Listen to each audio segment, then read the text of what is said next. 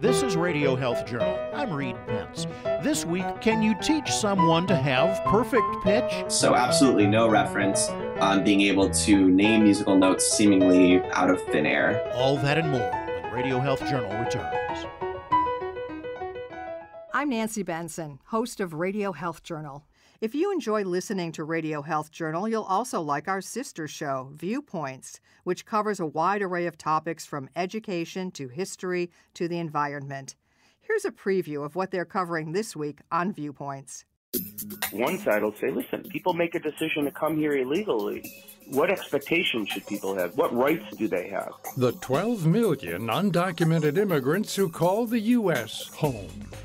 Then, when he said that on national television, like, my hair was on fire, because that's not an element that the government has to prove. The disparities when it comes to prosecuting white-collar crime. I'm Marty Peterson. And I'm Gary Price. These stories in depth this week on your public affairs magazine, Viewpoints. Listen to Viewpoints on your favorite radio station and subscribe and listen to shows anytime on Apple Podcasts and Google Play. If you're a musician, it's always helpful to hit the right notes. But some people are a lot better than others at finding the right notes. People like Mozart, Beethoven, and John Philip Sousa, who could hear any sound and tell you exactly what note it is. Dr. Diana Deutsch, professor of psychology at the University of California, San Diego, says it's called perfect pitch. It's generally used to refer to the ability to identify a note by its name in the absence of a reference note. So if you hear a particular note, you can say that's C sharp or that's G and so on. So what that means is you would be walking down the street, you'd hear a car alarm, and you'd be able to say, that's in G or G sharp or something like this. So absolutely no reference on being able to name musical notes seemingly out of thin air. That's Stephen Van Hedger, a postdoctoral fellow at the Brain and Mind Institute at the University of Western Ontario. He not only researches perfect pitch, he has perfect pitch, which some experts call absolute pitch. And he says many people who have it can not only name any note they hear, they can produce any note on demand. In many cases, it should work in terms of both perception and production, but production can be measured in a couple of different ways. If I asked you to give me a C sharp, could you give me a C sharp? Sure. Oh. So is that really a C sharp? Yep, but how do they know that?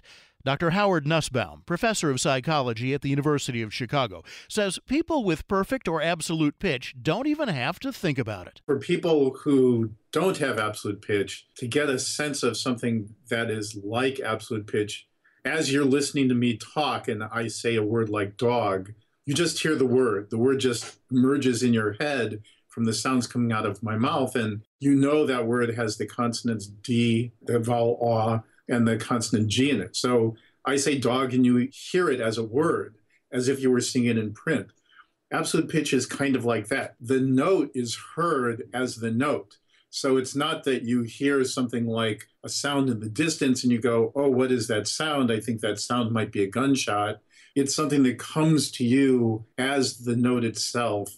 So I started piano around 7 or 8 years old, but never had the kind of insight that I was different in any way. In fact, I found it very surprising that other members of my family couldn't do this ability, be turned around and name notes that were being played on the piano. A C had a certain C-ness about it, a G had a certain G-ness about it, right? That just seemed self-evident. So it was very surprising to figure out that not everybody could do this. So how many people can do that? Deutsch says it's a matter of debate. The number that's generally given is 1 in 10,000. And that was initially sort of pulled out of the air. But I think that it's actually reasonable. In my experience with testing an awful lot of people, I'm constantly surprised at how very rare perfect pitch is. We quote in our papers the number that everyone expresses, which is 1 in 10,000. But Steve has been able to find lots of people with absolute pitch. And these are people who actually pass all the tests. The estimate that's out there in the public of 1 in 10,000 is really low. Deutsch believes that most of us are born with the capacity of developing perfect pitch if we're given the right environment early enough. Studies have shown that babies will use the sort of absolute pitch level of tones rather than relative pitch level in making various judgments that have been designed for babies to be able to make. On the other hand, that's different from being able to label a note, to name one. And of course, babies can't speak, so they can't do that anyway. I think that most people have a form of implicit absolute pitch. That is that they can get a pretty good idea of what key a piece is in, or whether or not when they hear it, if it's being played in the correct key, but they're unable to actually name the note. But isn't that simply a matter of not having musical training?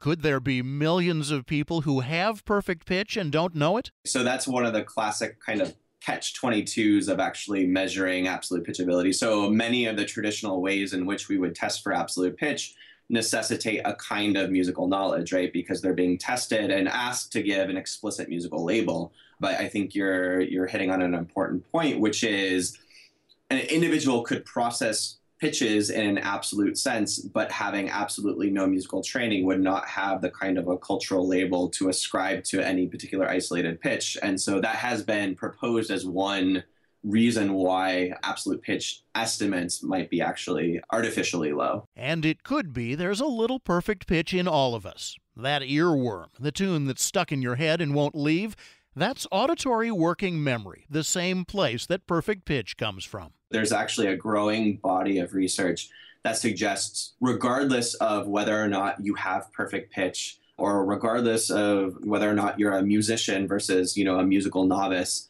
that most individuals have some kind of absolute pitch representation for the right kind of stimuli. So you mentioned songs getting stuck in your head, for instance.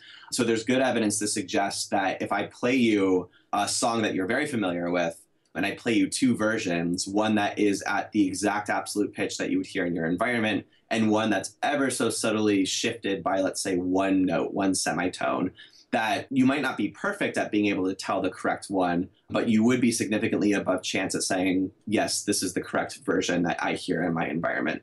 So even though you wouldn't necessarily be able to say, oh, well, this one's in C and this one's in C sharp, and I know that the song I hear in my environment is C, so therefore that's the correct answer, you still have a kind of an implicit knowledge of this one sounds more correct than this other one. Deutsch says that absolute pitch is much more common where tonal languages, such as Vietnamese and Mandarin, are spoken. Toddlers learn to match pitches because the same syllable spoken at different pitches means different things. For example, the word ma means mother, and ma means hemp, and ma means horse, and ma is a reproach in Mandarin. In the Western world, Deutsch says musical training is more likely to produce perfect pitch, but the traditional belief is that it has to come at an early age or the window closes. People who began musical training at age 5 do a little bit better, statistically as a group, than people who began musical training at age, say, 6, who do a little bit better than people who began training at age 7.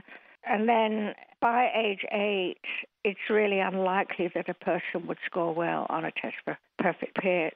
So it has been generally assumed that whatever kind of absolute pitch knowledge you may have is either completely genetically predetermined or cultivated in a critical period, so a very early period of musical instruction, and then by adulthood, that ability is essentially crystallized. There's not much wiggle room in terms of your absolute pitch ability. In other words, traditional thinking is that if you haven't acquired perfect pitch by about age 10, you'll never get it. But Hedger and Nussbaum, along with University of Chicago researcher Dr. Shannon Heald, are producing studies challenging that assumption. In one of them, the team recruited a group of adults without regard to musical training and pre-tested them to be sure they didn't have perfect pitch. After we pre-tested them, we gave them a little bit of feedback. That was a C, that was a G, that was an F sharp, things like this. So we did this for approximately, the training lasted around 40 minutes.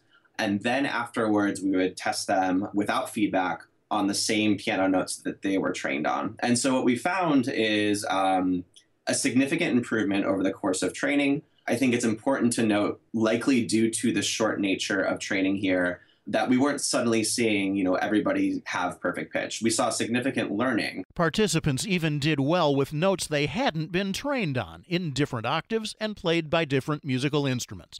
But even that improvement wouldn't mean much if the participants forgot everything they'd learned as soon as they walked out of the lab.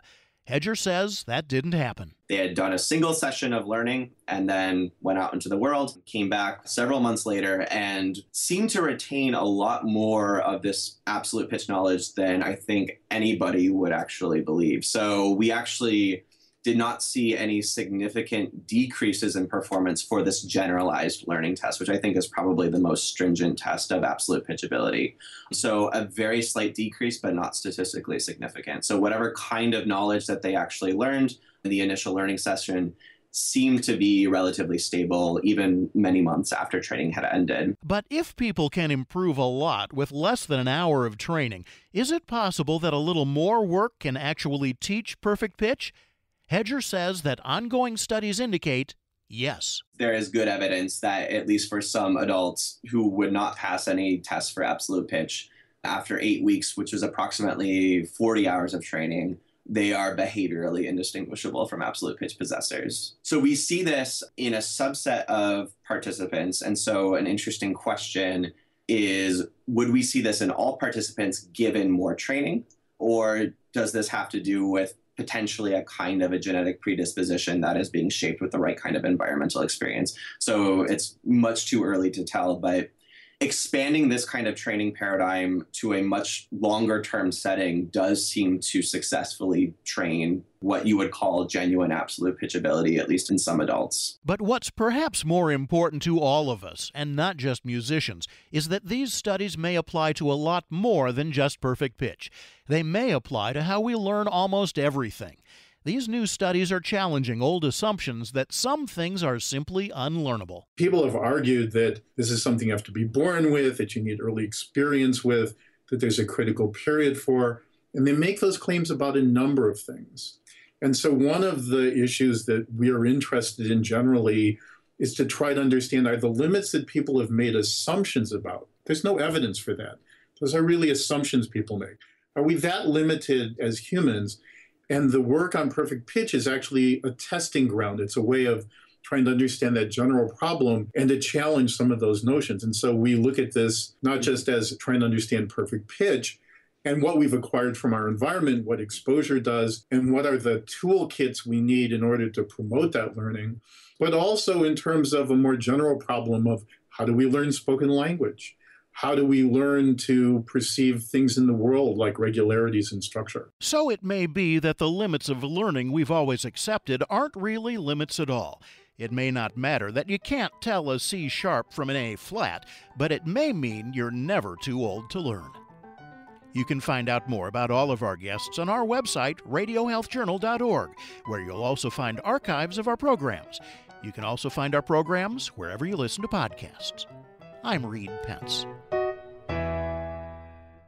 As many as 89% of hospitalized COVID-19 patients are at risk of a complication called cytokine storm, a leading cause of COVID death. But there's good news. Hospitals across the U.S. are enrolling patients in a trial evaluating lenzilumab, a treatment candidate designed specifically to stop this storm, even with only 1 day of treatment. Dr. Cameron Durant, CEO of Humanigen, the company developing lenzilumab. Having a therapeutic that can significantly reduce the time to recovery from COVID-19 and send patients home earlier could dramatically impact the arc of this pandemic. Participating in the study means access to a potential treatment option in addition to standard of care therapies. Trial participant Mark Baranski shares his experience. I don't know if I received lenzilumab or not, but I viewed the trial as doing everything I could for my recovery while contributing to the fight against COVID-19.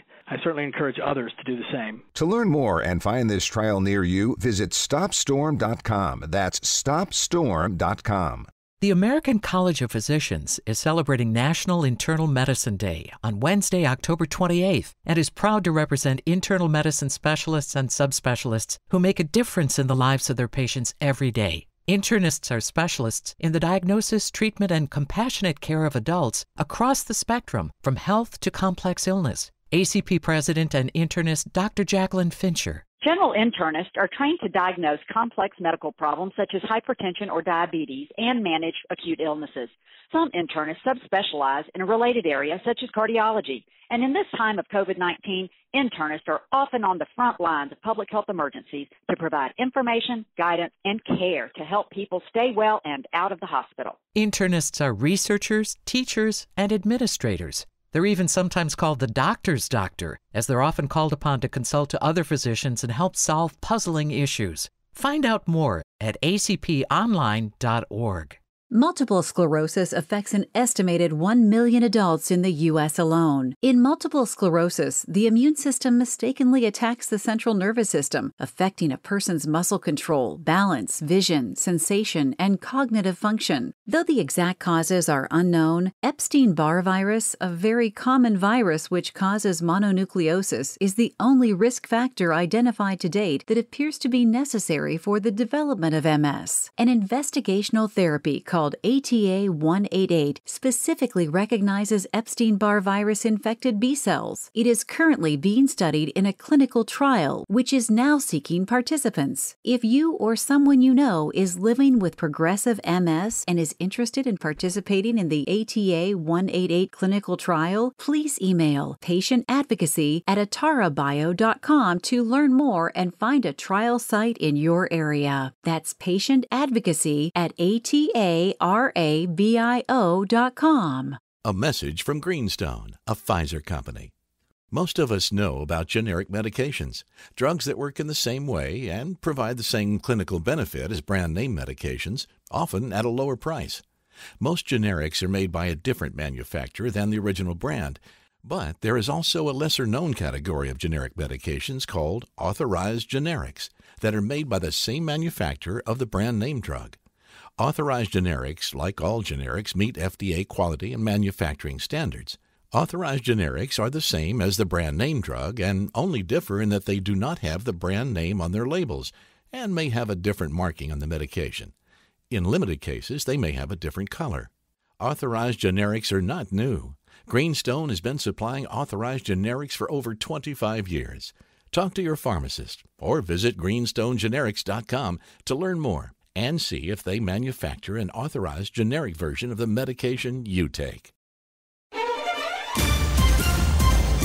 And that's Radio Health Journal for this week.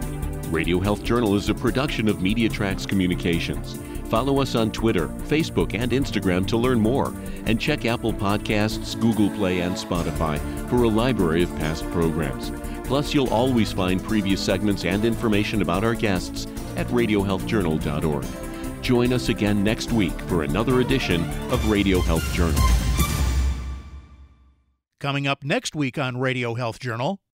Conservation, biodiversity loss, and climate change can really no longer be separated from the field of public health and thinking about the health and well-being of all the people on the planet. A new field of science, planetary health. Then the many kinds of grief and why we can't put it on the back burner. Not dealing with grief brings its own set of complications.